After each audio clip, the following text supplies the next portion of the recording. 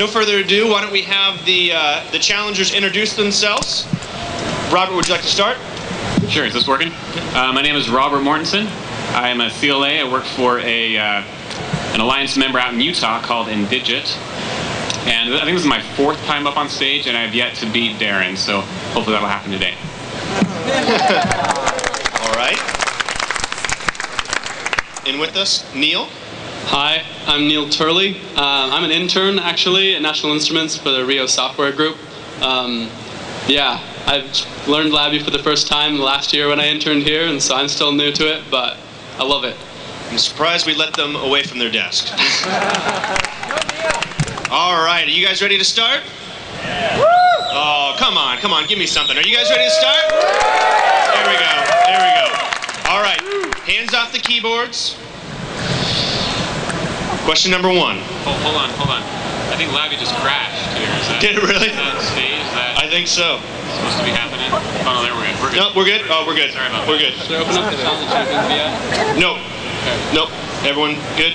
All right, so we have LabVIEW base on both. They're exact same images, so there's no cheating. So here we go. First question.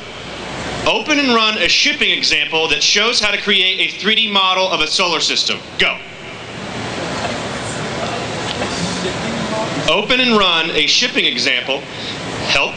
Find examples. That shows how to create a 3D model of a solar system.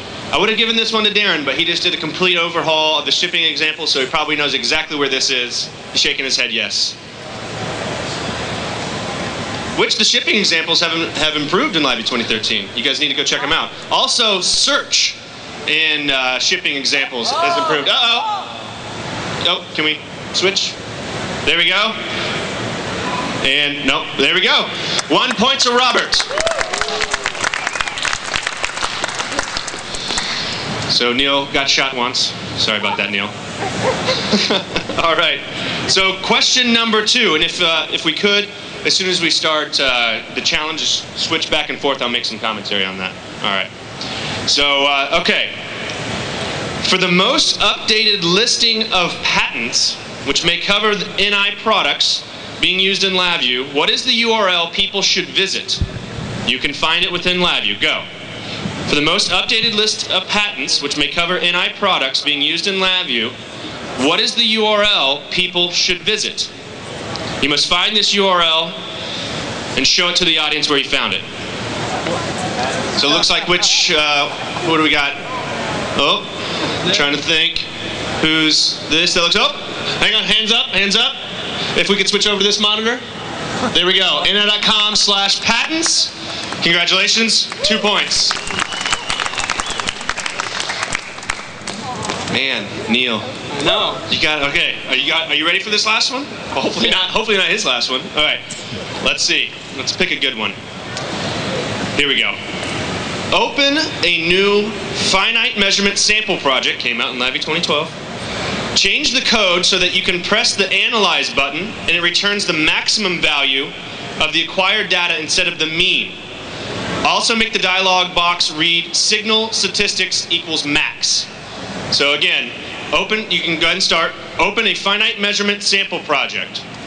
Change the code so whenever you press the Analyze button, it returns the maximum value. Right now it is set up to return the mean value.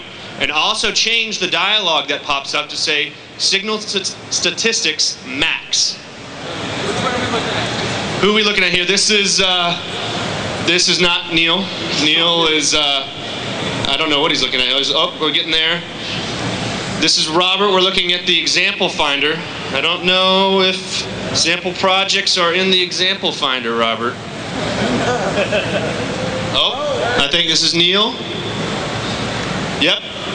We're on the Creation Wizard. Oh, open the Finite Measurement Sample Project. Good choice to hit that next button, Neil. Congrats. Now, the laptops are thinking. Say it again. So, open the Finite Measurement Sample Project. Change the code so that whenever you press the Analyze button, it returns the maximum value instead of the mean. And also change the dialog box so that it pops up and says Signal Statistics Max. Right now it says Signal Statistics Mean. So we're still processing. These are really slow computers. I think these are the ones that we give the interns. You should be accustomed to it, Neil.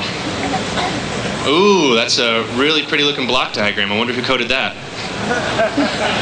Darren. That's why they get these questions, not Darren. All right, we're going through cases, figuring things out. Oh, window. What are we looking? Oh, project. Maybe it's in there. I think this is, we should have had a background so we could tell who this is. This is Neil. This is Neil looking through here. Maybe. So one more time. Open finite measurement. Change the code so whenever you press the Analyze button, it's on the front panel, Neil. Analyze button, it returns the maximum value instead of the mean. So if you try running that guy.